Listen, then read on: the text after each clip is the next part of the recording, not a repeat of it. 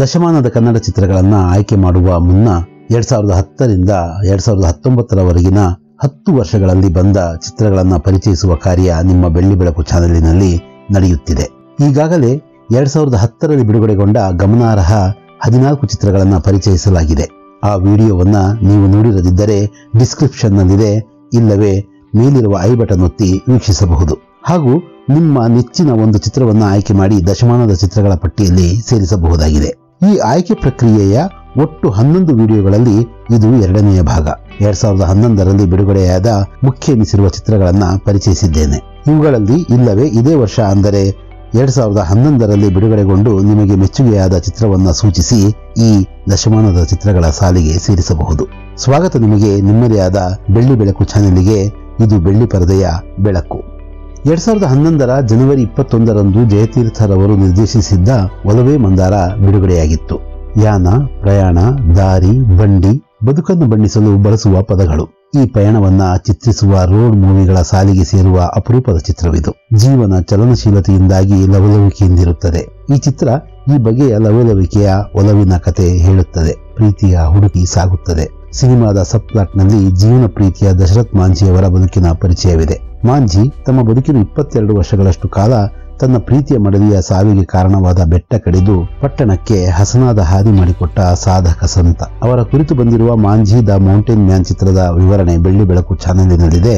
ಆಸಕ್ತರು ವೀಕ್ಷಿಸಬಹುದು. ರತ್ನ ನಂಜಿ ದಂಪತಿಗಳ ಪ್ರೀತಿಯ ಪಯಣ ದೂರದೆಡೆಗೆ ಕಾಶಿಯತ್ತ ಸಾಗುತ್ತಿರುತ್ತದೆ. ಶ್ರೀಕಾಂತ್ ಸಹ ಪ್ರೀತಿಯನ್ನ ಪಡೆಯಲು ದೂರದ ಅಸ್ಸಾಮಿಗೆ ನಡೆದೇ ಸಾಗುವ ಕಥೆಯಿದು. ದಾರಿಯುದ್ದಕ್ಕೂ ಬದುಕಿನ ವಿವಿಧ ಮಗ್ಗುಲುಗಳ ದರ್ಶನ.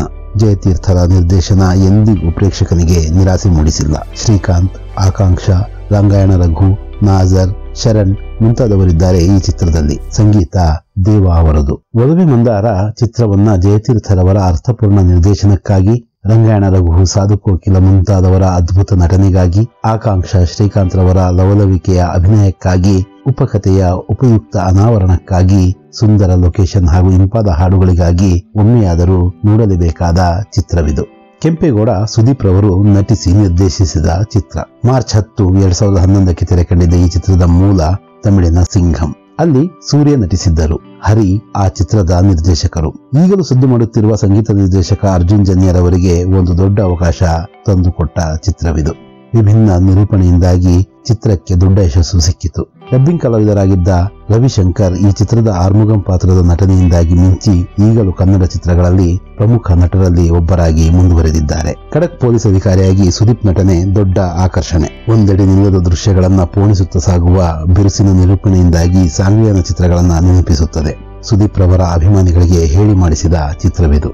2011 ಏಪ್ರಿಲ್ 1ರಂದು ಬಿಡುಗಡೆಯಾದ ಸಂಜು ವೆಡ್ಸ್ ಗೀತಾ ನೋಡುಗರನ್ನ ಸೆಳೆಯುವಲ್ಲಿ ಸಫಲವಾಗಿತ್ತು. ನಾಗಶೇಖರ್ ನಿರ್ದೇಶನದ ಈ ಚಿತ್ರದಲ್ಲಿ ಶ್ರೀನಗರ ಕಿಟ್ಟಿ, ರಮ್ಯಾ ಜೋಡಿ ನುಡಿ ಮಾಡಿತ್ತು. ಈ ರೊಮ್ಯಾಂಟಿಕ್ ಚಿತ್ರದ ಸಂಗೀತ ಜೆಸ್ಸಿ ಗಿಫ್ಟ್ ಅವರದು.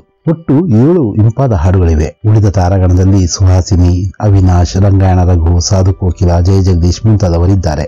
ಸೈಮಾ, ಫಿಲ್ಮ್ ಫೇರ್ ಮುಂತಾದ ಪ್ರಶಸ್ತಿಗಳನ್ನ ವಿವಿಧ ವಿಭಾಗಗಳಲ್ಲಿ ಪಡೆದುಕೊಂಡ ಚಿತ್ರವಿದು. ಹಿನ್ನೆಲೆ ಸಂಗೀತ ಸಾಧು ಕೋಕಿಲರವರದು. ಕೊಡಗಿನ ರಮ್ಯ ತಾಣಗಳ ಮಳೆಯ ದೃಶ್ಯಗಳ ಛಾಯಾಗ್ರಹಣ ಚಿತ್ರದ ಹೈಲೈಟ್. ಸತ್ಯ ಹೆಗಡೆಯವರ ಕ್ಯಾಮರಾ ಕಣ್ಣುಗಳು ಯಶಸ್ವಿಯಾಗಿ ಈ ಮಲೆನಾಡನ್ನ ಸೆರೆ ಹಿಡಿದಿವೆ. ಬಿಗಿಯಾದ ಕತೆ, ಗಟ್ಟಿಯಾದ ಚಿತ್ರಕಥೆಯನ್ನ ಹೆಣೆದಿರುವ ನಾಗಶೇಖರ್ ಅವರು ಈ ಚಿತ್ರವನ್ನ ಶಂಕರ್ ನಾಗ್ ಅವರಿಗೆ ಅರ್ಪಿಸಿದ್ದಾರೆ. ರಮ್ಯಾ ಶ್ರೀನಗರ ಕಿಟ್ಟಿಯವರ ಭಾವನಾತ್ಮಕ ನಟನೆಯ ಆಕರ್ಷಣೆ ಹೊಂದಿರುವ ಈ ಚಿತ್ರವನ್ನ ಖಂಡಿತವಾಗಿಯೂ ನೋಡಲೇಬೇಕು. ನಾಗತಿಹಳ್ಳಿ ಚಂದ್ರಶೇಖರ್ ಅವರ ಪುಟ್ಟ ಕಥೆಯನ್ನ ಆಧರಿಸಿ ಬಿ ಸುರೇಶ್ ರವರು ನಿರ್ದೇಶಿಸಿದ ಪುಟ್ಟಕ್ಕನ ಹೈವೆ ಚಿತ್ರವು ಈ ಸಾಲಿನ ಮೇ 20ರಂದು ಬಿಡುಗಡೆಗೊಂಡಿತ್ತು. ನೆಲ ಕಳೆದುಕೊಂಡ ವ್ಯಥೆಯ ಕಥೆ ಇದು. ಪುಟ್ಟಕ್ಕ ತನ್ನ ಗಂಡನ ಸಮಾಧಿ ಇರುವ ಜಮೀನನ್ನು ಹೊಸದಾಗಿ ಬಂದ ಹೈವೆಯಿಂದಾಗಿ ಕಳೆದುಕೊಳ್ಳಬೇಕಾಗಿ ಬಂದಾಗಿನ ಪರಿಸ್ಥಿತಿಯನ್ನ ಚಿತ್ರದಲ್ಲಿ ತೋರಲಾಗಿದೆ. ಹಳ್ಳಿಯ ಆ ಹೆಣ್ಣು ಮಗಳ ಹೋರಾಟವನ್ನ ಚಿತ್ರದಲ್ಲಿ ಚಿತ್ರಿಸಲಾಗಿದೆ. ನಿರ್ಮಾಪಕರಲ್ಲಿ ಒಬ್ಬರಾದ ಪ್ರಕಾಶ್ ರೈ ಸಹ ಮುಖ್ಯ ಪಾತ್ರವೊಂದರಲ್ಲಿ ಕಾಣಿಸಿಕೊಂಡಿದ್ದಾರೆ. ಫಲಾನುಭವಿಗಳಿಗಾಗುವ ವಂಚನೆಯನ್ನ ತೋರುವ ಈ ಚಿತ್ರ ಈ ಸಾಲಿನ ಉತ್ತಮ ಪ್ರಾದೇಶಿಕ ಚಿತ್ರವಾಗಿ ರಾಷ್ಟ್ರೀಯ ಪ್ರಶಸ್ತಿಯನ್ನ ಪಡೆದಿತ್ತು. ಒಮ್ಮೆಯಾದರೂ ನೋಡಬೇಕಾದ ಚಿತ್ರವಿದು. ಶ್ರುತಿಯವರು ಹಳ್ಳಿಯ ಅನಕ್ಷರಸ್ಥ ಮಹಿಳೆಯಾದ ಪುಟ್ಟಕ್ಕನ ಪಾತ್ರದಲ್ಲಿ ಅಭಿನಯಿಸಿದ್ದಾರೆ. ಕನ್ನಡ ಚಿತ್ರರಂಗದ ಹಿರಿಯ ಜೀವ ದತ್ತಾತ್ರೇಯರವರು ಮುಖ್ಯ ಪಾತ್ರದಲ್ಲಿ ನಟಿಸಿದ ಚಿತ್ರ ಬೆಟ್ಟದ ಜೀವ. ಜ್ಞಾನಪೀಠ ಪ್ರಶಸ್ತಿ ವಿಜೇತರಾದ ನಮ್ಮ ಶಿವರಾಮ್ ಕಾರಂತರ ಇದೇ ಹೆಸರಿನ ಕಾದಂಬರಿ ಆಧಾರಿತ ಚಿತ್ರವಿದು. ಪಿ ಶೇಷಾದ್ರಿ ಅವರು ಇದರ ನಿರ್ದೇಶಕರಾದರೆ ನಿರ್ಮಾಣ ಬಸಂತ್ ಕುಮಾರ್ ಪಾಟೀಲ್ ರವರದು. ಪಶ್ಚಿಮ ಘಟ್ಟಗಳ ಬೆಟ್ಟದ ಮೇಲಿನ ಒಂಟಿ ಮನೆಯಲ್ಲಿ ಪ್ರಕೃತಿ ಮಧ್ಯೆ ಜೀವಿಸುತ್ತಾ ಎಂದೂ ಮನೆ ಬಿಟ್ಟು ಹೋದ ಮಗನ ಬರುವಿಕೆಯನ್ನ ನಿರೀಕ್ಷಿಸುತ್ತಿರುವ ವೃದ್ಧ ದಂಪತಿಗಳ ಕಥೆ ಇದು. ಪರಿಸರ ಕಾಳಜಿ ವಿಭಾಗದಲ್ಲಿ ಈ ಬೆಟ್ಟದ ಜೀವಕ್ಕೆ ರಾಷ್ಟ್ರೀಯ ಪ್ರಶಸ್ತಿಯ ಗರಿ ಸಿಕ್ಕಿತ್ತು. ಸ್ವಾತಂತ್ರ್ಯ ಪೂರ್ವ ಕಾಲದ ಈ ಚಿತ್ರ ಕಾಡಿನಲ್ಲಿ ದಾರಿ ತಪ್ಪಿದ ಯುವ ಸ್ವಾತಂತ್ರ್ಯ ಹೋರಾಟಗಾರನನ್ನ ಆ ವೃದ್ಧ ದಂಪತಿಗಳು ಆದರಿಸಿ ಸತ್ಕರಿಸಿದ ಹಾಗೂ ಆತನಲ್ಲಿ ತಮ್ಮ ಮಗನನ್ನ ಕಂಡುಕೊಳ್ಳುವ ಕಥೆಯನ್ನ ಹೇಳುತ್ತದೆ. ಅವರ ಮಗ ಶಂಭು ಮನೆ ಬಿಟ್ಟು ತೆರಳಲು ಎಲ್ಲರೂ ತಾವೇ ಕಾರಣ ಎಂದು ಭಾವಿಸುವುದು ಆ ಹೋರಾಟಗಾರನ ಗಮನಕ್ಕೆ ಬರುತ್ತದೆ. ಬೆಟ್ಟದ ಜೀವ ಚಿತ್ರವು ಪ್ರಕೃತಿಯನ್ನು ಆರಾಧಿಸುವ ಆರಾಧಕರಿಗೆ ಹೇಳಿ ಮಾಡಿಸಿದ ಚಿತ್ರ. ದತ್ತಣ್ಣನವರಿಗೋಸ್ಕರವಾದರೂ ಸರಿ ಒಮ್ಮೆ ಈ ಚಿತ್ರವನ್ನ ನೋಡಬೇಕು. ಯಶ್ರನ್ನ ಸ್ಟಾರ್ ಪಟ್ಟಕ್ಕೇರಿಸಿದ ಚಿತ್ರಗಳಲ್ಲೊಂದು ಕಿರಾತಕ. ಮಂಡ್ಯ ಭಾಷೆಯನ್ನ ಯಶಸ್ವಿಯಾಗಿ ಬಳಸಿಕೊಂಡಿರುವ ಈ ಚಿತ್ರದ ಮೂಲ ಚಿತ್ರ ತಮಿಳಿನ ಕಲಾವೇಣಿ. ಯಶ್, ಓವಿಯಾ, ತಾರಾ, ಚಿಕ್ಕಣ್ಣ ಮುಖ್ಯ ತಾರಾಗಣದಲ್ಲಿದ್ದಾರೆ. ರೊಮ್ಯಾಂಟಿಕ್, ಕಾಮಿಡಿ, ಡ್ರಾಮಾ ಎಲ್ಲವೂ ಇರುವ ಮಸಾಲೆ ಭರಿತ ಚಿತ್ರದ ನಿರ್ದೇಶಕರು ಪ್ರದೀಪ್ ರಾಜ್. ಯಶ್ ರವರು ಪಡ್ಡೆ ಹುಡುಗನ ಪಾತ್ರದಲ್ಲಿ ಮಿಂಚಿದ್ದಾರೆ. ಓವಿಯಾ ಇದರ ಮೂಲ ಚಿತ್ರದಲ್ಲೂ ನಾಯಕಿಯಾಗಿ ನಟಿಸಿದ್ದವರು. ನಾಯಕನ ಗೆಳೆಯನಾಗಿ ನಟಿಸಿರುವ ಚಿಕ್ಕಣ್ಣರದು ಪ್ರಾಮುಖ್ಯತೆ ಇರುವ ಪಾತ್ರ. ಹಳ್ಳಿಗಳಲ್ಲಿನ ಪರಸ್ಪರ ದ್ವೇಷ-ಹಗೆತನವನ್ನು ದೂರ ಮಾಡುವ ನಾಯಕ ನಂದೀಶನನ್ನ ಎಲ್ಲರೂ ಮೆಚ್ಚಿಕೊಂಡಿದ್ದರು. 2011ರ ಸಾಲಿನ ಯಶಸ್ವಿ ಚಿತ್ರಗಳಲ್ಲೊಂದು ಕಿರಾತಕ. ಮಂಡ್ಯ ಸುತ್ತಮುತ್ತಲಿನ ಹೊರಾಂಗಣ ಚಿತ್ರೀಕರಣ ಮನಮೋಹಕವಾಗಿದೆ. ಛಾಯಾಗ್ರಹಣ ಸೆಲ್ವಾ ಅವರದು. ವಿ ಮನೋಹರ್ ಅವರ ಸಂಗೀತ ಚಿತ್ರಕ್ಕೆ ದೊಡ್ಡ ಪ್ಲಸ್ ಪಾಯಿಂಟ್. ಮೊದಲ ಪ್ರಯತ್ನದಲ್ಲೇ ನಿರ್ದೇಶಕ ಪ್ರದೀಪ್ ರಾಜ್ ಗೆದ್ದಿದ್ದರು. ದರ್ಶನ್ ಅವರ ಅಭಿಮಾನಿಗಳ ಕಣ್ಣಿಗೆ ಹಬ್ಬ ಸಾರಥಿ ಚಿತ್ರ. ದರ್ಶನ್ರಿಂದ ಅವರಿಗೆ ಬೇಕಾದ ಎಲ್ಲದರ ಪ್ಯಾಕೇಜ್ನಂತಿದೆ ಈ ಚಿತ್ರ. ತಂದೆ, ತಾಯಿ, ಮಗ ಇವರ ನಡುವಿನ ಬಾಂಧವ್ಯದ ಅನಾವರಣವಿದೆ ಈ ಚಿತ್ರದಲ್ಲಿ. ತಂದೆಯ ಕೊಲೆಯ ರಹಸ್ಯ ಭೇದಿಸಿ ಹೊರಡುವ ನಾಯಕನ ಕಥೆ ಇದು. ಅಭಿಮಾನಿಗಳಿಗೆ ಮೆಚ್ಚುಗೆಯಾಗಬಹುದಾದ ಆಟೋ ಡ್ರೈವರ್ ರಾಜುವಿನ ವೇಷದಲ್ಲಿ ದರ್ಶನ್ ಚಿತ್ರದ ಪೂರ್ವಾರ್ಧದಲ್ಲಿ ಮಿಂಚಿದ್ದಾರೆ. ಉತ್ತರಾರ್ಧದಲ್ಲಿ ಅವರು ಕೃಷ್ಣ.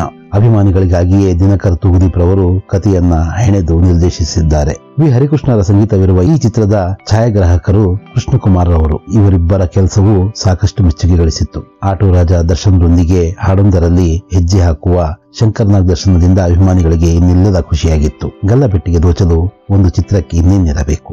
ನಾಯಕಿಯಾಗಿ ದೀಪ ಸನ್ನಿಧಿ ಮೊದಲ ಪ್ರಯತ್ನದಲ್ಲಿ ಮಿಂಚಿದ್ದರು. ಶರತ್ ಕುಮಾರ್, ದಿನಕರ್, ರಂಗಾಯಣ ರಘು, ಬುಲೆಟ್ ಪ್ರಕಾಶ್ ಮುಂತಾದವರ ಭಾರಿ ತಾರಾಗಣವಿತ್ತು ಈ ಚಿತ್ರದಲ್ಲಿ. ಹಿರಿಯ ನಿರ್ದೇಶಕ ಕೆ.ವಿ. ರಾಜು ಸಾರಥ್ಯದ ರಾಜಧಾನಿ ಯಶ್ ಸೇರಿದಂತೆ 5 ನಾಯಕ ನಟರು ನಟಿಸಿದ ಚಿತ್ರ. ಚಿತ್ರದ ನಾಯಕಿ ಶೀನಾ ಶಹಬಾದಿಯವರು. ಯಶ್ ರವರು ಈ ಚಿತ್ರದ ನಟನೆಗಾಗಿ ಸಿನಿ ವಿಮರ್ಶಕರ ಮೆಚ್ಚುಗೆ ಪಡೆದಿದ್ದರು.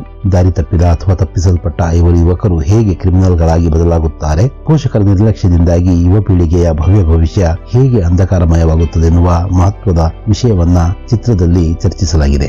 ಹಣದಾಸೆಗೆ ಬಿದ್ದು ಕ್ರೈಮ್ ಲೋಕದ ಜಾಲದ ಬಂಧಿಗಳಾಗುವ ಯುವಕರು ಬಯಸಿದರೂ ಹೊರಬರಲಾರದ ಸ್ಥಿತಿಯನ್ನ ವಿವರಿಸಲಾಗಿದೆ. ಯಶ್ ಹಾಗೂ ಪ್ರಕಾಶ್ ರೈ ರವರ ನಟನೆ ಮೊದಲೇ ಹೇಳಿದಂತೆ ಚಿತ್ರದ ಹೈಲೈಟ್. ವೇಣು ಅವರ ಕ್ಯಾಮರಾ ಕೆಲಸ ಅಮೋಘವಾಗಿದೆ. ಅರ್ಜುನ್ ಜನ್ಯರವರ ಸಂಗೀತವಿರುವ ಈ ಚಿತ್ರದ ನಿರ್ಮಾಪಕರು ಸೌಮ್ಯ ಸತ್ಯನ್ ರವರು. 2011ರ ಸಾಲಿನಲ್ಲಿ ಕಿರಾತಕ ಚಿತ್ರದ ನಂತರ ಯಶ್ ರವರಿಗೆ ಯಶಸ್ಸು ತಂದುಕೊಟ್ಟ 2ನೇ ಚಿತ್ರವಿದು. ಶಿವರಾಜ್ ಕುಮಾರ್ ಅವರ 100ನೇ ಚಿತ್ರ ಜೋಗಯ್ಯ. ಯಶಸ್ಸನ್ನ ಬೆನ್ನಿಗಿಟ್ಟುಕೊಂಡು ಅಷ್ಟೇ ಆಸ್ತಿಯಿಂದ ಪ್ರೇಮ್ ರವರು ನಿರ್ದೇಶಿಸಿದ ಚಿತ್ರವಿದು. ನಿರ್ಮಾಪಕರು ರಕ್ಷಿತಾ ಪ್ರೇಮ್ ರವರು. ಒಟ್ಟು 8 ಹಾಡುಗಳಿರುವ ಈ ಚಿತ್ರದ ಸಂಗೀತ ನಿರ್ದೇಶಕರು ವಿ ಹರಿಕೃಷ್ಣ.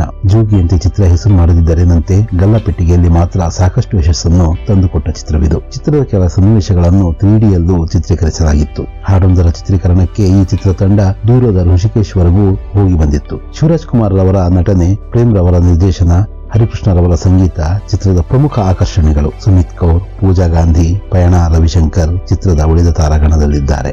ಈ ವರ್ಷದ ಅಂದರೆ 2011ರ ಸಾಲಿನ ಚಿತ್ರಗಳ ಪಟ್ಟಿಯಲ್ಲಿ ಕೊನೆಯ ಉಲ್ಲೇಖ ಪರಮಾತ್ಮ ಪುನೀತ್ ರಾಜ್ಕುಮಾರ್ ಅಭಿನಯದ ಯೋಗರಾಜ್ ಭಟ್ ನಿರ್ದೇಶನದ ಚಿತ್ರ.